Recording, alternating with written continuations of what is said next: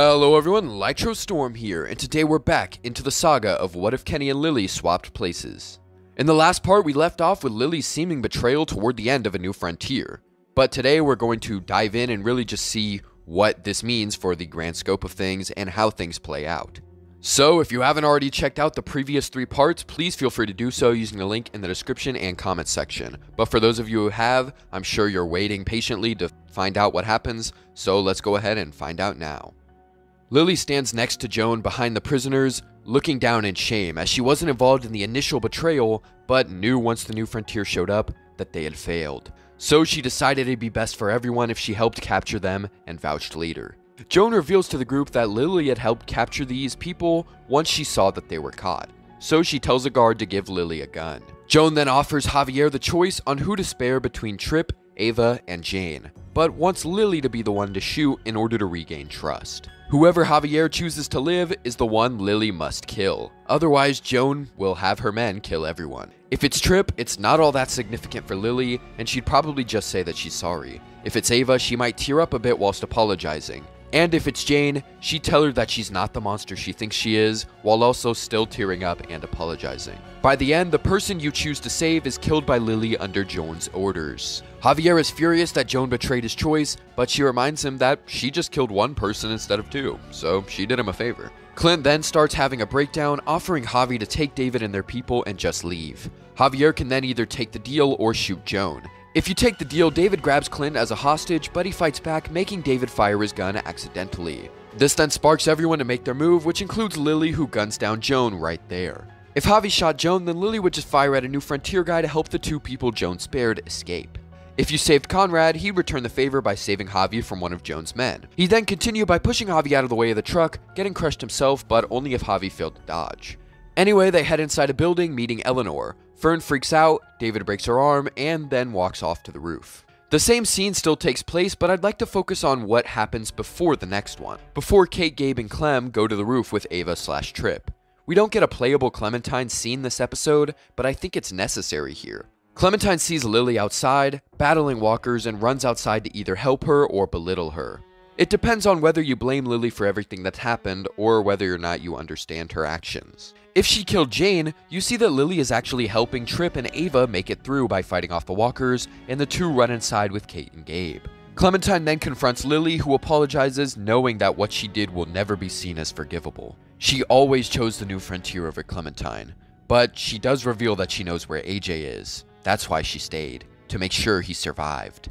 Clementine can demand to know where he is if Lingard didn't tell her, or say that she already knew if he did. The other 2 options are to yell at Lilly for an explanation why she didn't tell her or Jane, or to be understanding. Lilly tells Clem about McCarroll Ranch if she didn't already know, and explains that she thought he'd be safer there at the time. Hell, he might still be safer there depending on how things end up with Richmond. Either way, Lilly accepts Clem if she hates her, but she's going to keep going on, to prove to her that she isn't the monster Jane saw her as. Clementine can accept this or not, but either way, they both go inside. Now, if Lilly killed Tripp or Ava, we'd see her helping only one of them get through the walkers. The person then makes it inside with Kate and Gabe, leaving Lilly alone with Clementine. But as Lilly's walking toward her to start their conversation, Clementine sees Jane standing behind Lilly with a gun aimed. Jane tells her to not take another step, and Lilly turns around, raising her gun as well. Clem can try to get either of them to put their gun down, or just ask both of them to stop due to the walkers. Or she can stay silent, of course. Jane starts flipping out on Lilly over everything, yelling that she's only looked out for herself all this time. She didn't care about Clementine when she stayed with these people. She chose them over her. Lilly tells her that it's not true.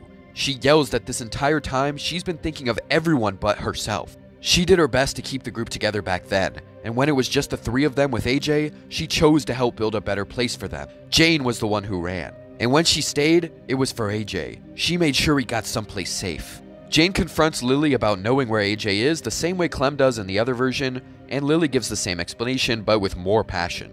She's letting it all out in an explosion of frustration and regret at the way she's being seen.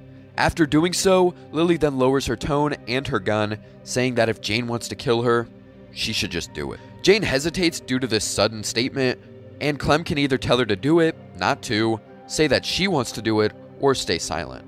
No matter what, Jane eventually lowers her gun even if Clementine wants to do it herself, saying for them to go. I do think the dialogue would vary slightly based on who Lilly killed as well. If it's Tripp, Jane would say that Lilly murdered a good man who helped her and Clementine have a place to stay. If it's Ava, she'd say that she got her own friend killed. And then also the statement of Jane running away from the New Frontier technically doesn't apply in the Wellington ending, so you could cut it out in that version, since neither Jane or Lilly were part of Clem's group during that time. Anyway, they all enter the house and show up on the roof a little later than in canon. They start heading out of Richmond, only for Ava to get jumped by a walker and sent flying if you have her. If not, it'd be Tripp, who's able to throw the walker off like in canon. So either Ava dies here, or she's already dead. The group continues on, finding a helicopter crossing that can only hold so many people. This leaves Jane/Tripp, or both with Lilly, left on the other side. With both, or all three of them working together to fight off the walkers, as well as David and Clem firing shots, I do think they survived this. Well, kinda. If Jane is there, she'd immediately hit a walker in the knee, kill it, and start gutting. Lilly and potentially Tripp continue fighting until Lilly decides to do the same. Or just do it in the first place if Lilly killed Jane and she isn't there, probably with a reminder from Clem about that tactic. Sadly, Tripp does still get overpowered if he's there, as he'd be willing to help the others do their thing first. So no matter what, Tripp and Ava both meet their fate, with only Lilly and Jane making it out. They sneak through the walkers and the main group heads onward. From here, nothing really changes. They make it down to the garage after covering themselves in guts, David fights Javier, and then leaves with Gabe. Kate decides that she's gonna go save Richmond, and it's Javi's choice whether he wants to help her do it, or go after Gabe and David. Now, some of you may know that Clementine's decision is based on what you choose to do in the flashback. If you don't really care and you just want the story, you can skip ahead to the next chapter of the video. But if you're curious on what your Clementine would do in this hypothetical version of the game, then indulge me as I think it's interesting. Since your choice to join the New Frontier is actually optional this time, that means if you chose not to, you wouldn't have the flashbacks where Clem gets kicked out. This means you wouldn't be able to make the other choices which determine what Clementine does in the finale, but I have a solution. All we have to do is replace the choices of injecting AJ and saying goodbye, or spitting at David. I decided that we'd look back at Season 2 for this in order to make that somewhat important, since Season 2 really didn't have a wildly different endings like it did originally. It was still different, but not that much outside of the Wellington ending. Since refusing to join means you end up staying with Jane, I chose to look back at Sarah. This seems kind of disconnected, but remember that a big part of episode 4 in season 2 was the comparison between Jane leaving her sister to die and Clementine choosing to do the same to Sarah, or going against that path with more hope. So I replaced the choice of injecting AJ or not with the choice of saving Sarah or leaving her. Then the option of saying goodbye to AJ or spitting in David's face are replaced by what happened with Lily's return earlier in the episode. Was Jane alive to confront her, or did Lilly kill Jane? If Jane was alive, then that replaces Clem's option of saying goodbye, and if she's dead, then that replaces spitting in David's face. So here's what your Clementine would do based on your choices. It's on screen now. As you can see, the status of Jane and Sarah only come into play when you reject the offer to join the New Frontier. But if you recall, going to Wellington means you find Lilly in the New Frontier and join anyway, so your choice is mapped out for you already in that version. Anyway, now that you know what your Clementine would do, we can move forward with the finale. So most of the endings go the same. I think the main difference here would be Lilly and Jane for obvious reasons. For instance, if two people are back in Richmond, then Kate survives, even if Javi went after Gabe and David. So like if Clem and Javi both go after Gabe and Jane is alive, then her and Lilly are able to save Kate. If Clem goes back, Kate also survives, since Lilly is there too. So the only way to have Kate die is if Javi and Clem go after Gabe, and if Jane died.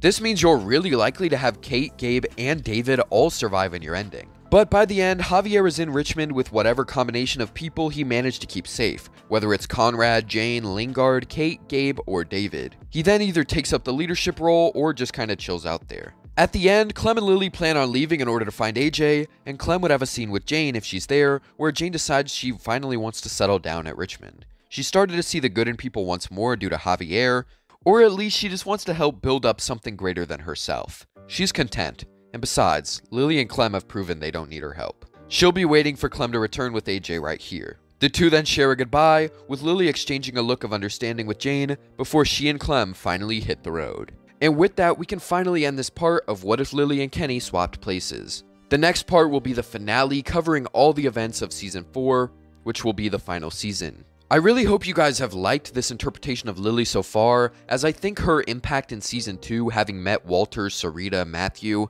and then staying with Clementine and trying to build a better group and try to become a better person, really has impacted her in the way that all of her seeming betrayals in A New Frontier kind of fit her Season 4 personality that we see in the game, but then we find out that her Season 2 personality from this What If kind of impacts that and leads to it being not an actual betrayal. She does still care about the group.